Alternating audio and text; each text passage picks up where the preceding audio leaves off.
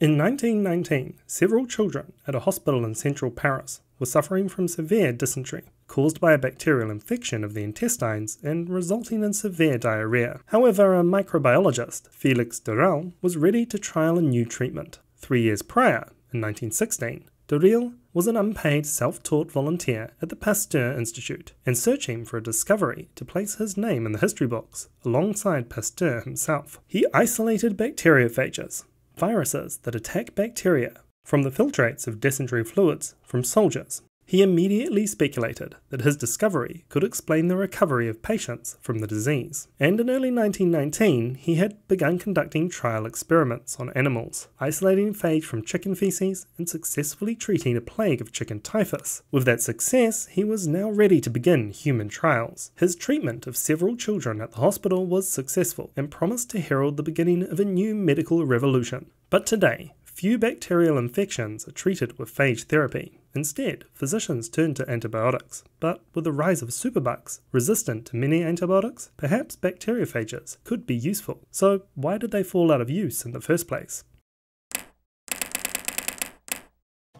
The short answer as to why antibiotics became preferred over phage is one of convenience and money. Phage is specific, targeting only a few bacterial species, and while this can be beneficial in leaving helpful bacterial species untouched, a broad-spectrum antibiotic, wiping clean all species of bacteria, can cure an infection regardless of what specific species is the culprit, thus allowing for presumptive treatment prior to the identification of the pathogen. And the new sulfanoamide antibiotics of the 1930s were easy to use by solo general practitioners, without the access to expensive bacteriological laboratories needed for the diagnosis and complex support necessary for effective phage therapy. Off-the-shelf medications were simple and effective, and naturally occurring phage cannot be patented, so pharmaceutical companies naturally followed the money, rather than endeavour to isolate new phages faster than bacteria evolved resistance. But while we can summarise that the widespread availability of antibiotics after the Second World War has reduced the use of phage therapy, the issues faced began at the moment of discovery. Even the very nature of phage was the subject of debate.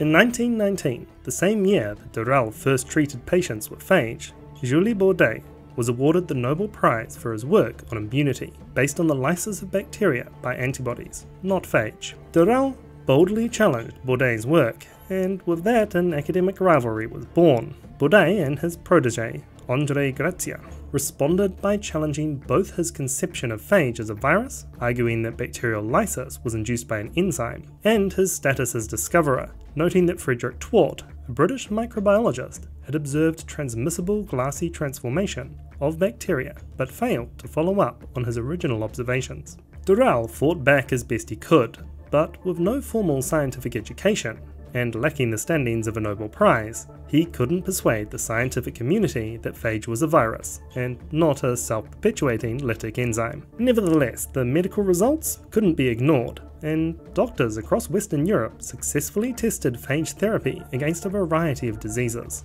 And in 1924, Durel received an honorary doctorate from the University of Leiden, as well as the Leeuwenhoek Medal, placing him alongside his idol, Louis Pasteur. But it was not until the electron microscope was developed in Germany in 1939 that Durel's viral conception of phage would be vindicated, and even then, World War II limited the distribution of scientific literature out of Germany, and the then known status of phage as a virus led to a marketing issue. Both scientists and the public alike were intrigued by the virus at the edge of life, but patients could be off-put by a treatment involving a living agent.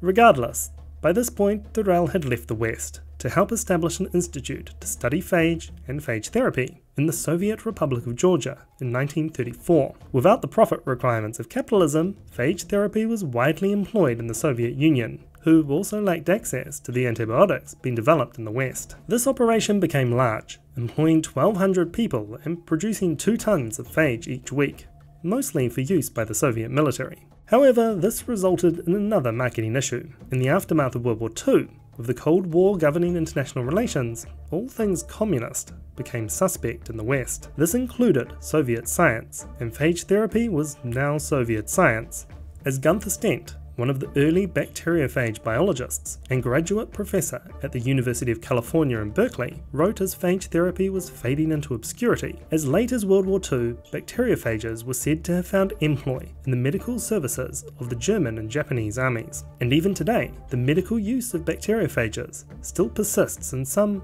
out-of-the-way places. Being associated with America's enemies, especially the out-of-the-way places understood at the time to be the Soviet Union, resulted in phage therapy becoming something to be quickly dismissed. But now, with the rise of superbugs, interest in phage therapy is increasing. Phage not only provide an opportunity as an alternative treatment for antibiotic-resistant bacteria, but modified viruses could turn the Cas9 protein the bacteria normally uses to defend itself against the bacteria to make modifications to the bacteria's own genome with CRISPR, potentially solving the problem of bacterial resistance to the phage, as well as allowing patents. And speaking of CRISPR, my wife made a video on the medical uses of this technique over on her channel, Crazy Little Things. So go check it out, links in all the usual places.